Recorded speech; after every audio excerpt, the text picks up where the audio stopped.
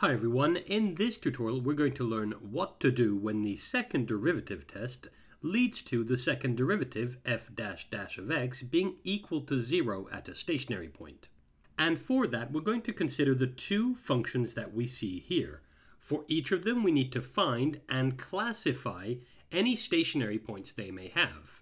So let's get started. Looking at the first function we have here, to find any stationary points it has, the first thing we need to do is find any values of x at which its derivative equals to 0. So we'll start by finding f dash of x, that's the derivative, and using the power rule we quickly find that's equal to 3x squared minus 12x plus 12. And the x-coordinates of any of this function's stationary points are found by solving f dash of x equals to 0. In other words, we need to solve 3x squared minus 12x plus 12 equals to 0. And now, to solve this quadratic equation, we could use the quadratic formula, but we could also solve it by factoring, which I'll go ahead and do. Looking at the three terms here, we can see that they each have a common factor, which is 3, and that tells me that I can rewrite this as 3 times, in parentheses, x squared minus 4x plus 4, close parentheses, equals to 0. And now I notice that this quadratic is in fact a perfect square. Indeed, x squared minus 4x plus 4 is equal to x minus 2 in parentheses squared. So solving f dash of x equals to 0 reduces to solving 3 times x minus 2 squared equals to 0. And it doesn't take long to see that this has one single solution, which is x equals to 2. This tells us that the function has one single stationary point, whose x-coordinate is 2. And in a quiz or an exam, we would have to calculate the y-coordinate. And for that, we replace every x that we see inside f of x by 2. But for the sake of saving time in this tutorial, I'll go ahead and state that the y-coordinate of the stationary point is y equals to f of 2, and by all means check, but that leads to 3. So this function's stationary point has coordinates 2, 3. And that's the first step done. We move on to step 2, and in step 2 we use the second derivative test to try and classify this stationary point. For that, the first thing we need to do is find this function's second derivative. In other words, we need to find f dash dash of x. Well, starting from this function's first derivative that I'm boxing right now, all we need to do is differentiate this with respect to x. And in doing so, we quickly find that the second derivative is equal to 6x minus 12. And now that we have the second derivative, we use the second derivative test and evaluate f dash dash of x when x equals to 2. So let's see, we have f dash dash of 2 equals to 6 times 2 minus 12, and we quickly see that's equal to 0. But when we learnt about the second derivative test, we saw that if the second derivative equals to 0 at the stationary point, then the test is inconclusive. So what do? Well, the idea here is to study the sign of the first derivative, and for that I'm going to use a sign table. Now let me start by splitting this page in two. There we go. And I'll add a little intermediate column here. So, since the second derivative test is inconclusive, we fall back on the first derivative. Remember, we saw that f dash of x is equal to 3x squared minus 12x plus 12. But we also saw further down that we could actually factor f dash of x and state that f dash of x is equal to 3 times x minus 2 squared. And rather than leaving this as x minus 2 squared, I'll go ahead and write that this is equal to f dash of x, which is 3 times x minus 2 times x minus 2. Now that I've done that, each of these three factors in f dash of x will be one of the rows of my sign table. Here's what I mean. I make a table looking something like this. There we go. And the very top row will represent the possible values of x. Now, f dash of x is perfectly well defined for all real numbers, And to highlight that fact, I write negative infinity on the far left-hand side of the row and positive infinity on the far right-hand side. And now, since f dash of x equals to 0 when x equals to 2, I add that to the row as well, and I put a little 2 right here. And that 2 allows me to make a column all the way through my sign table, like so. Alright, now that that's done, I make a row for each of the 3 factors we have in f dash of x. So the first factor is just 3. So I write 3 here, and I make this row. There we go.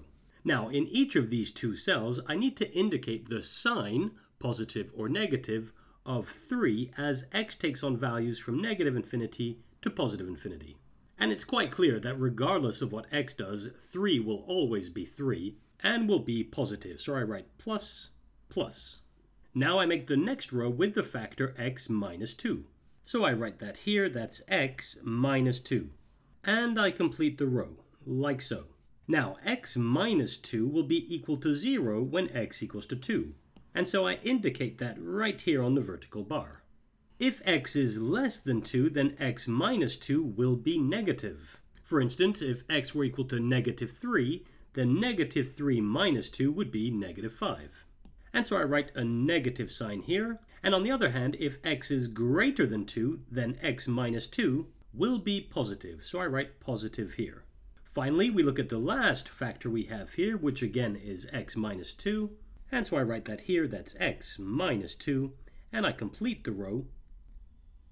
And once more, this will be equal to 0 when x equals to 2. It will be negative for x values less than 2 and positive for x values greater than 2. Now that I've taken care of all 3 of these factors, I add a row f dash of x, that's the derivative, whose sign will be the product of each of the 3 signs that we have above. So between negative infinity and 2, the sign of f dash of x will be positive times negative, which will be positive. It will be equal to 0 when x equals to 2, and for x values greater than 2, it will be positive times positive times positive, which again is positive. Now this sign table tells us that the derivative f dash of x is positive on either side of the stationary point. So the curve f of x increases from negative infinity up to 2, it reaches a stationary point and carries on increasing after that. And to illustrate that further, we could even draw that underneath our sign table here. I could add a long, tall row right here, which I'll call f of x. Since f dash of x is positive, f of x must be increasing. At 2, it reaches the stationary point 2, 3, which I can write on my table as well. That's 2, 3. And it then carries on increasing after 2. So what we're dealing with here is an increasing horizontal point of inflection. Point of inflection. Done. And if we had a calculator and were able to plot this function, we'd quickly be able to confirm this result. And indeed, looking at the curve we have here, it's clear that the stationary point with coordinates 2, 3 is an increasing horizontal point of inflection. Alright, so those are the steps. When looking for stationary points and when trying to classify them, we work in either 2 or 3 steps. First of all, we figure out the value of x at which the first derivative equals to 0. In other words, we actually find the stationary points. Secondly, we attempt to use the second derivative test. And then, either the second derivative is positive or negative, in which case we'll be able to determine whether it's a maximum or a minimum, or else it will equal to 0. And if that's the case, we'll need to add on a third step, which I'll write here, step 3, in which we study the sign of the first derivative using a sign table like the one I made here. Once that's done, we'll be able to conclude about the nature of the stationary point. Alright, now before working through the second example, let me point out that a common mistake is to think that as soon as the second derivative equals to 0, then we must be dealing with a horizontal point of inflection. And that is in fact incorrect. And to show that, let's get started with this example. Now again, the first thing I need to do is to find this function's derivative. And looking at this function f of x, we quickly find that f dash of x is equal to 4x to the power of 3.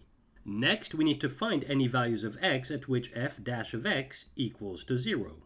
In other words, we need to solve 4x cubed equals to 0.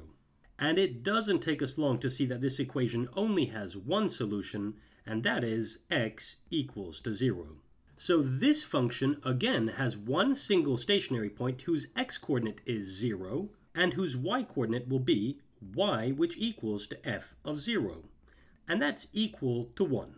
So the stationary point has coordinates 0, 1. And that's the first step done. We move on to the second step, step 2, in which we attempt to use the second derivative test. And for that, we need this function's second derivative, so starting from f dash of x, which I'm boxing right now, we differentiate this with respect to x to find that f dash dash of x is equal to 12x squared.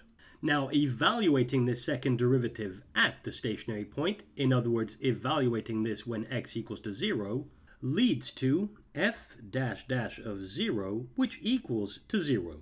And so once more, the second derivative at the stationary point is equal to 0, and the second derivative test is therefore inconclusive. So without thinking, we move on to step 3, in which we study the sign of the first derivative. And for that, we make a sign table for f dash of x, which equals to 4x cubed. And I'll go ahead and do that on the far right-hand side. I'll just make a few dots to separate things. There we go.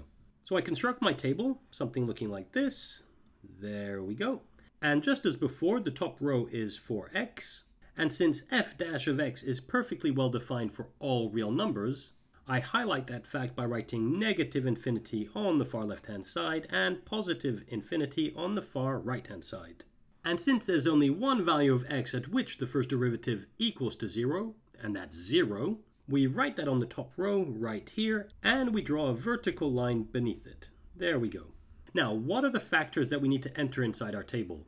Well, looking at f dash of x here, if we wanted to, we could say that f dash of x equals to 4 times x times x times x. But when the function is this simple, we don't really need to break it up into so many factors. Instead, we can just consider the top row as being 4. There we go. And it's quite clear that 4 is positive for all real numbers, so I write plus and plus. And on the next row, I'll go ahead and say x cubed. There we go. Now, x cubed will equal to 0 when x equals to 0, so I write that here. And it's negative for x values less than 0, and positive for x values greater than 0. And since f dash of x equals to the product of 4 and x cubed, on the next row we can write f dash of x, and its sign will be positive times negative, which is negative. It will equal to 0 when x equals to 0, and positive times positive, which is positive. And so in this case, we can see that on either side of the stationary point, f dash of x changes sign. Indeed, it goes from negative to positive. And this suggests that we're dealing with a minimum. And to illustrate that, we can add an extra bit of space under the table like we did before. There we go. And we can call this f of x. And from negative infinity up to 0, the curve goes downwards, which I can show with an arrow here going down. It then reaches a stationary point with coordinate 0, 1, which I can add to my table right here, 0, 1. And for x values greater than 0, it goes upwards since f dash of x is positive. And I show that with an arrow going upwards. And looking at this, it's quite clear that f of x reaches a minimum at 0, 1. And I can quickly write that minimum. There we go. And there we have it. We now know what to do when the second derivative test is inconclusive. And we've seen that when it is inconclusive, it doesn't necessarily mean that we're dealing with a horizontal point of inflection. Indeed, it can in fact be either a minimum or a maximum, or of course, a horizontal point of inflection. And that's it for this tutorial.